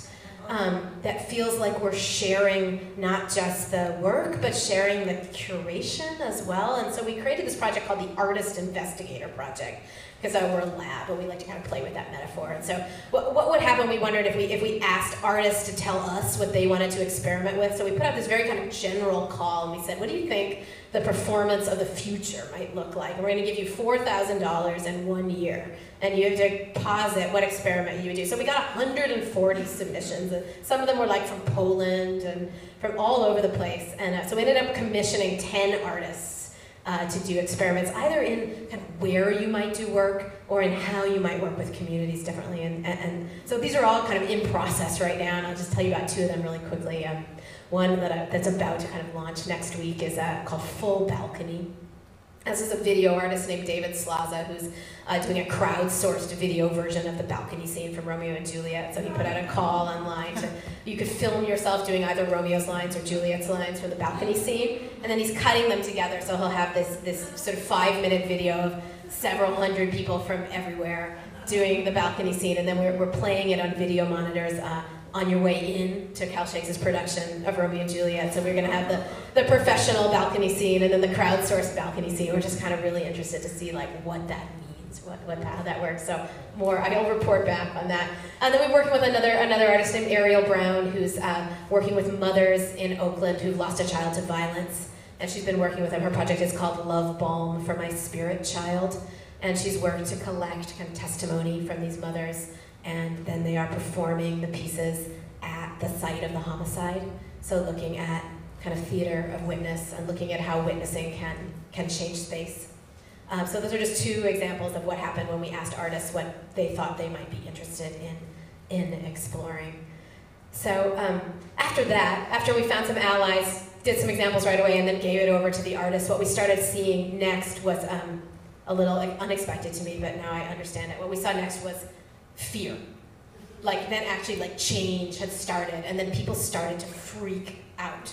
And I thought that was kind of good. It kind of meant that we were getting somewhere because fear was starting to surface. So that's the next thing that I kind of learned was like, okay, now we have to make a space for people to be afraid, and we have to let them be afraid, and then we have to respond. So we had this staff meeting where we were just like brainstorming about, well, you know, partly try to have a participatory culture like at the theater as well. And people were brainstorming about sort of our next set of activities, and this one staff member just burst into tears, and I was, you know, I had to stop, and I said, you know, what's happening? And she said, you know, you keep saying everybody's an artist, and, you know, I'm an artist. I don't even know if you know I'm an artist, because I'm the box office manager, and I don't get to be an artist here. And she was just crying, and we had to really stop and ask ourselves, like, well, how do we make room for the creative voices in the organization? what does that mean to do that here, and not just saying like, well, the community members are artists too, but here, actually, could you please finish that brochure? So that was a really telling moment for me, and really something that we're trying to think about and try to figure out. And then recently, we just closed a production of Richard Montoya's American Night, which was really extraordinary kind of look at the history of America. And we commissioned a visual artist to create, the Triangle Lab is also interested really in bringing artists of other disciplines in kind of in collision with theater. And so we commissioned a visual artist to create an installation that would be along this sort of winding path that you walk on to get to the outdoor amphitheater. And so we chose somebody who was like, provocative and satirical. This is going to be like, this is Richard Montoya of Culture Clash, so we wanted it to kind of like go with the play. And so she creates an installation of carnival signs, the history of American immigration told through carnival signs. And so they are, we see the draft of them, and they are, of course, provocative, satirical, difficult, and scare everybody. And so we have this sort of emergency staff meeting about it. And people start line editing them. They start being like, well, I don't know. I don't know about that joke, and I'm not sure, and so we begin to have this like kind of awful committee process, and I'm kind of trying to imagine my like pretty much a dramaturgical meeting with this poor artist where I'm gonna have to be like, sign 3 is a little bit not clear to us, so I finally just say, look, here are the 2 choices. We can use them or not use them. We invited an artist in, we invited in another voice, yes or no. I think no's fine. We say, look, we're not ready. We're not ready. The fear really was like the play was already really, really, really a stretch for the theater, and like, do we really want people to like walk up the path and be like pissed off already? And then this is something that I have to say, like I honor so much the man that I work for, John Mosconi, because he was in the middle of directing the play, which is, for all of you that direct, is always a really kind of terrifying moment, that kind of like week before tech where everything's a disaster. And he said, look, I can't be brave about anything else this week. You decide. You decide. But he said, when Richard Montoya hates them, it's going to be on you. So I was like, shit. Shit. So I said, okay, I love them, let's do them. He said, okay, all right, remember what I said. So we put up the signs, and Richard doesn't comment to the first preview, he comes to the second preview, and I'm not there, and I get a text from him, and he says, can you give me the name of the artist, because I want to buy these signs, after the run of the show. So I was pretty excited about that, and it was really just a great kind of moment of saying, like, trust the art, and they ended up being a really kind of important part of the project for us. So I think the other thing that we're discovering too is that as you go forward and you get through this fear and you get through this, is you start finding these like weird fossils. Like, so a lot is changing in the theater, and then there are these things that are like left over from how we used to do things. So I have this strange inherited program that we call the Community Access Performances, which already you can tell that's like, so that's a program where we give free tickets away to community groups. So we have that's very problematic, we're working on that. But we're working on this for the last show, and we realized, like, God, the marketing department, here's how this program got invented. There were tickets that they couldn't sell. So they thought, like, what should we do with this excess inventory? Let's see if there are any community groups who would like these free tickets. So then you find yourself in these terrible phone calls with, like, this community group that you have no relationship with, that you're trying to make a relationship with, that you decided it's really important for your theater to have a relationship with, and you're like, how's Tuesday night? How's the second preview? How about July 4th? So we begin to go back to the marketing department and we say, well, like, how come we can't offer community groups tickets on Saturday nights? How come we can't offer them tickets to the nights that, like, people want to come to? And the marketing department says, but what about our ticket sale goal? Those are the dynamically priced nights. Those are the nights where, like, we have to make our money. And, I'm not saying this because the marketing department is the devil. In fact, the marketing department is on our side here because they are the ones who really understand what it means to increase participation in our art form.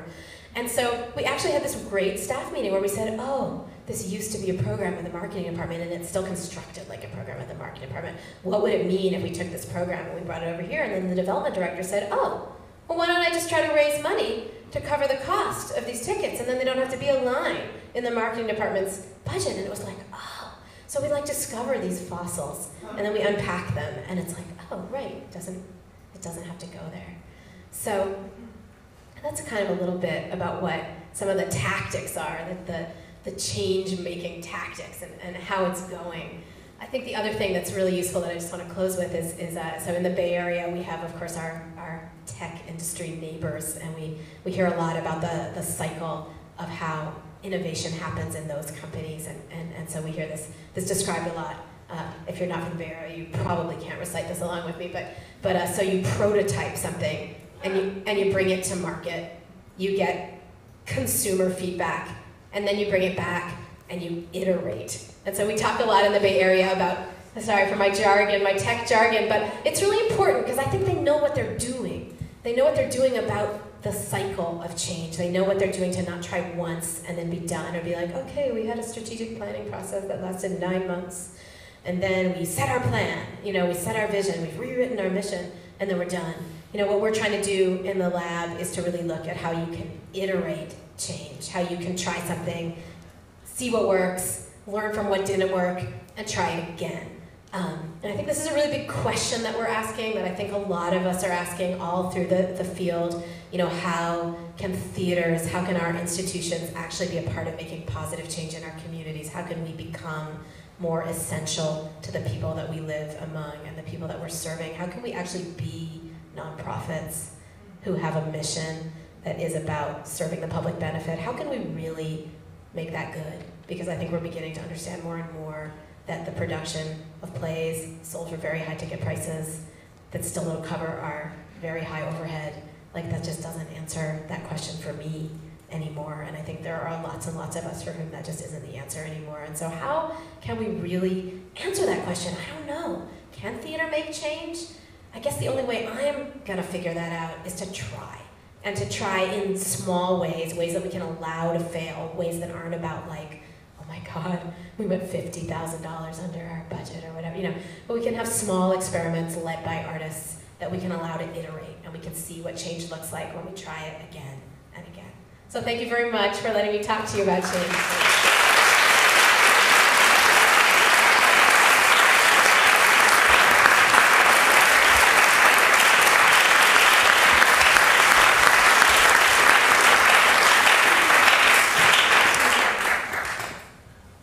Rebecca. Our final speaker of the night is Carmen Aguirre. And Carmen is a Vancouver-based theater artist who has worked extensively across North and South America.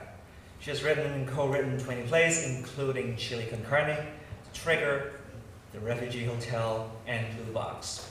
She is currently working on 2 new plays, The Trial of Tina Modotti and Anywhere But Here.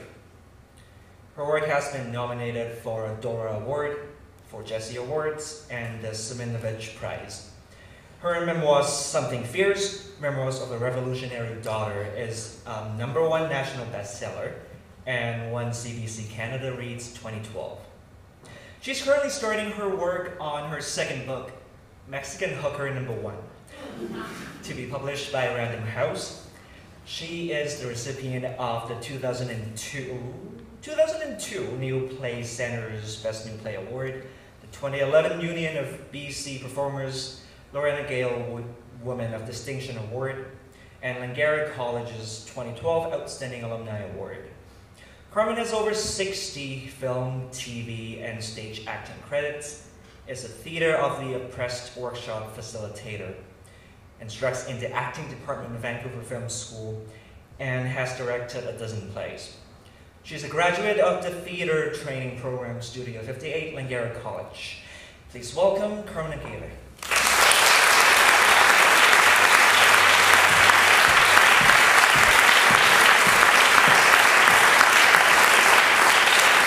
Guys, I know you must be like fucking exhausted by this point, so I'm just gonna dive right in. When I was 18 years old, I had the most searing theatrical experience of my life. It happened in Lima, Peru, during the Civil War there. It was May 1986, and I had just joined the Chilean resistance that was fighting Pinochet's right-wing dictatorship. Now, if you joined the underground outside of Chile, like I did, you did so in Lima, where you would get your orders. But first, you had to take the oath. The oath said that I would give my life to the resistance, that I agreed to be executed by the resistance if I broke under torture and gave my comrades away, and that I would always follow orders no matter what. Security was of the utmost importance. People fell all the time. Pinochet's dictatorship was considered one of the most secure in the world. In other words, the secret police were everywhere.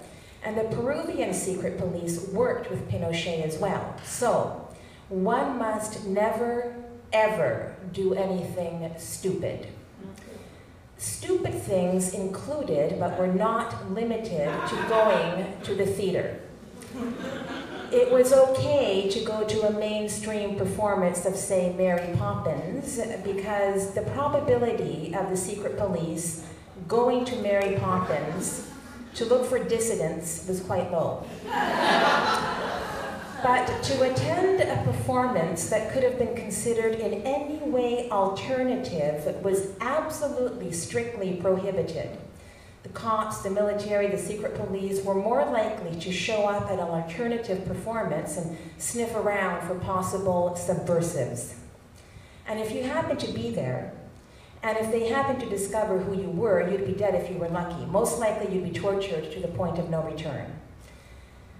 The day after I took the oath, while I was walking around downtown Lima, sobbing uncontrollably under my mirrored sunglasses due to being gripped by a state of chronic grief and terror, my first husband, who had also joined the resistance, pointed out a scribbled sign on a telephone pole.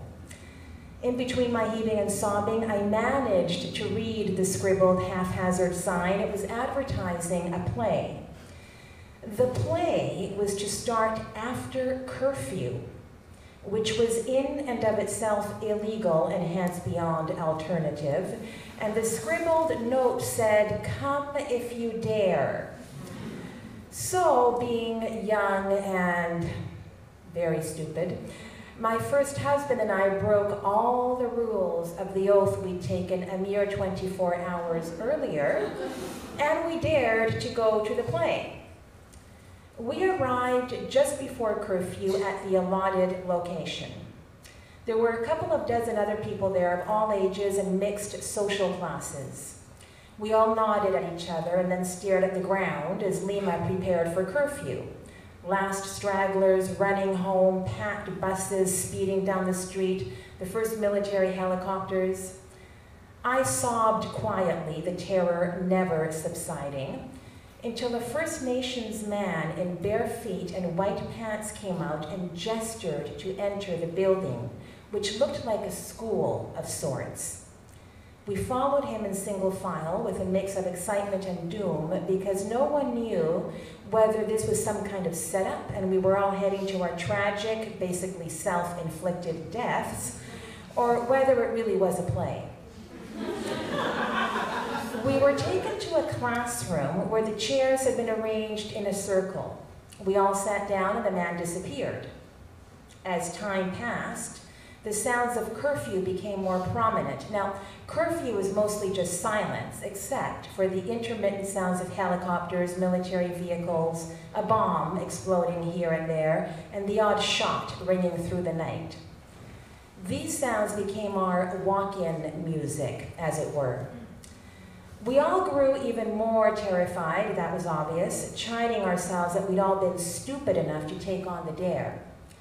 I wondered if there were secret police members in the audience. A fresh stream of tears gushed from my eyes mercilessly, unrevolutionarily.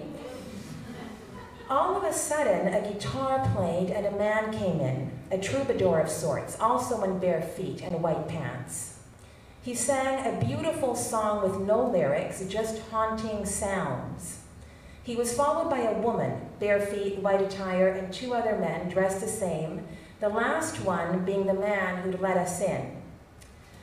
For the next 2 non-stop hours, these 4 performers told us the history of Peru from the time of the Spanish conquest until that very moment in time. May 1986, the Civil War. They told the story with their bodies. No text was spoken. Sounds emitted from their mouths, but not a single word. They created image upon image upon image and a soundscape with their voices and breath, periodically punctuated by the sounds of curfew. The images were of genocide, rape, slavery, starvation, and ultimately resistance, a celebration of life. The history of that country from the point of view of the oppressed/freedom fighters. They finished their play by dancing a cumbia as they sang the only text, "We may be fucked, but we're fucking happy." More tears flowed. For the rest of the night, we all stayed in that classroom, chatting, sleeping, laughing, until curfew was lifted at 6 in the morning. That play and the circumstances in which I saw it is seared in my brain to this day. In that moment in which, for all intents and purposes, I was having a nervous breakdown, I was willing to break all the rules and risk it all to have a story told to me. And it paid off. The play gave me the inspiration to continue, contextualized once more why I had chosen to join a movement that sought to liberate my continent from the very oppression depicted in the play. And it gave me joy in a great time of terror, in a time of great terror. It expanded my tiny universe of paranoia and let in the light. Basically, it took me out of myself and reminded me to not take myself so seriously, that ultimately the story was much larger than my own personal narrative, that I had put myself in a terrifying situation, that I had risked it all in order to serve a larger story in which I was a mere player, and that was worth doing. By the time I came back to Canada to go to theater school in order to learn the skills to tell the stories of my community, the Latino community in exile, stories that are rarely, if ever, seen on Canadian stages, I thought I knew everything there was to know about risk and terror and failure, because the revolution we had been fighting for had been lost. Innocently, arrogantly, I thought that I would not have to experience risk, terror, and failure again. Because I thought that the artistry behind good storytelling was about pretending convincingly. I had yet to learn that a well-told story is most effective when there is no pretension at all. That a story moves us to the core when the storyteller unmasks herself and seeks the truth in every moment. And that truth-seeking is by its very nature risk-taking, and that risk-taking often leads to failure, and that all of this can be terrifying. And so when I remembered those Lima curfew players, it dawned on me that the risk they took was twofold. Yes, they were taking a political risk by performing their play after curfew to an audience that may have included the enemy. But they were also taking an emotional risk by opening their hearts to a bunch of strangers that may have included the enemy. This dual responsibility was so great that letting us down was not an option. They contextualized their story personally, socially, politically, and historically, and thus reminded us that we mattered, that our communities mattered. And in sharing a piece of art that was engaging in content and form, they made themselves vulnerable emotionally and artistically. There was no pretending. They told their truth, they risked failure. As the military seized the night, they risked it all by being present in every moment, by opening their hearts and minds. And that is why we transformed from a paranoid audience of individual stories into a courageous community with a larger story in common. I had risked it all to hear a story, and the reason the risk paid off was because those highly skilled storytellers were able to articulate my own defining story, conjuring meaning out of raw experience. They took us into the dark and transcended the pain. They created symbols that the entire room owned, reminding us that our stories matter. They let us know they were committed in every sense of the word to social and artistic transformation. That was a key point in my learning, the redefinition of risk. And so now, whenever I tell a story, if I'm not afraid on some level, I know I must be doing something wrong. I learned to risk vulnerability after developing a hard, necessary shell under Pinochet's Chile. I learned that the terror of risking vulnerability in front of strangers in order to seek the truth in every moment was equal to the terror I felt in the resistance. I learned that many times when we are telling a story on the stage, we fail, we get it wrong. I learned that the definition of a successful artist is simply someone who insists on doing their work, in spite of or because of the risk, the terror, the failure, the public humiliation.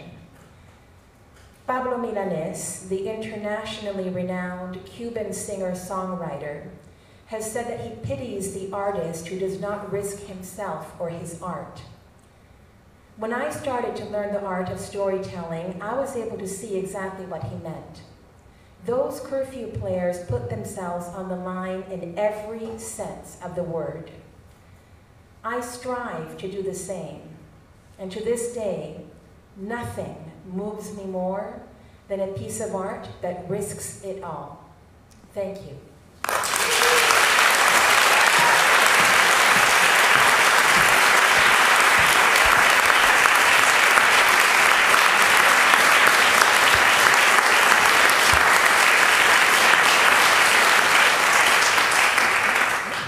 So that brings us to the end of our evening here.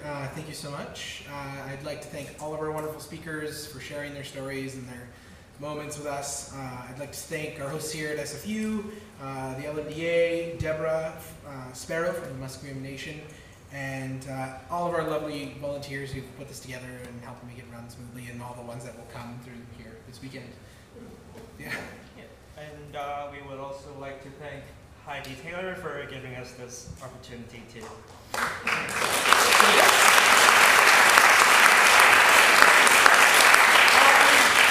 Well, we wish you all a good time during the rest of this conference, and if you would like to watch the speakers again, check out the HowlSound website or the LMDA website.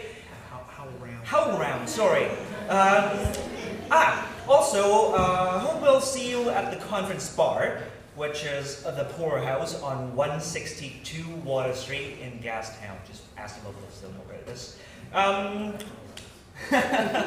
Well, that's all for tonight. Drink up and have a good night.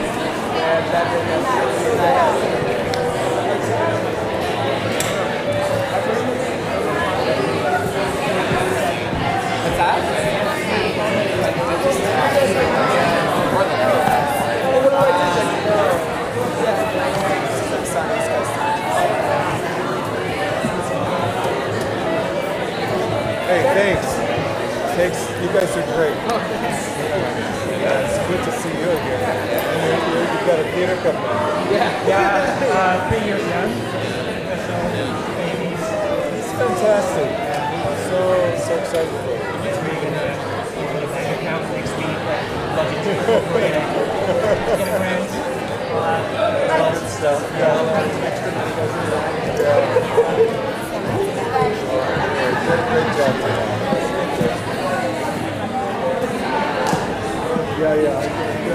I'm going to give Chloe a ride. Great. Chloe? You did a beautiful job, guys.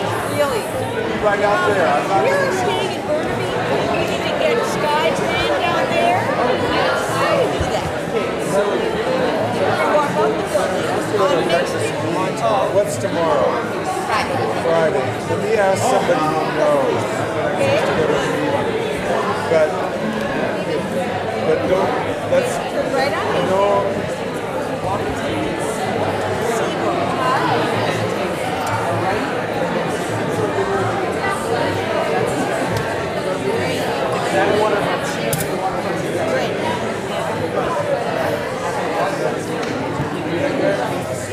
Yeah, that's the way I came, was coming from Waterfront Station. Now, somebody said the Chinatown station was much closer. But the walk is weird, so it's better. Okay, so, right out Hastings to Seymour, and then right on Seymour you'll see the building. I tried in before, so that'll be good. Thanks so much.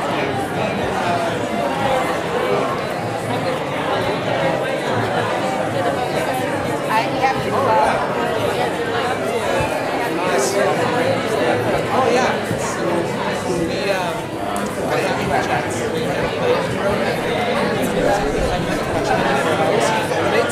and I was like, hey, you should get this. So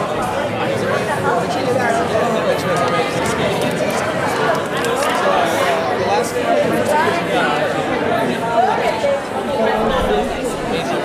works, mostly books, but then the last one getting is the style. So we based that before I realized we wrote off the post elements. We didn't earn cool actually. We didn't earn the little hits and Wizard Box. It was really nice. I did Water and Fire, and I wrote 20,000 Hits on the Sea.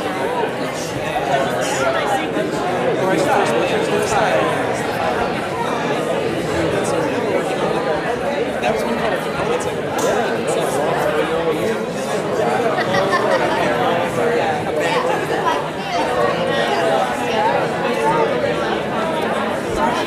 Write separately, but put on the show while I would direct not so much I'm not much of a performer anymore, but we would usually work on the same project during the production. We support each other as much as we can. It's a partnership, but for me it's really interesting. Just like Derek has an idea, and let's do it. Like, what can we get this out there, and where we mean, how we can support it. So rather than play from an introspective, looking at it from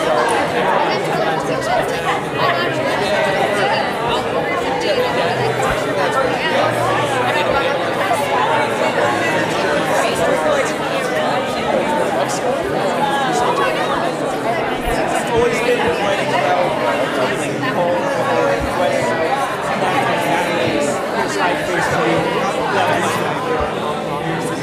took off and so I guess it, yeah, but now it's actually so disappointing.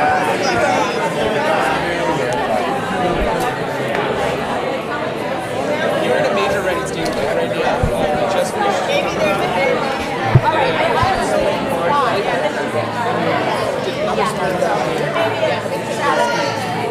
Oh yeah, we did our life tattooing thing.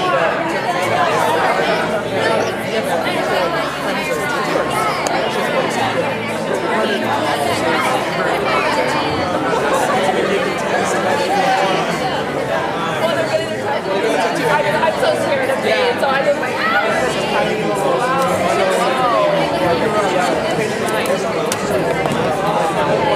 So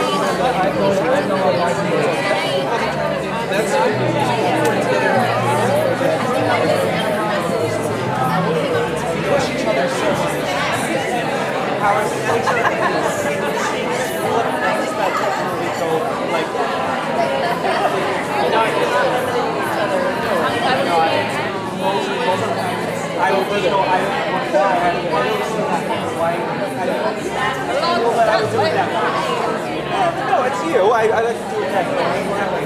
Just stand like this.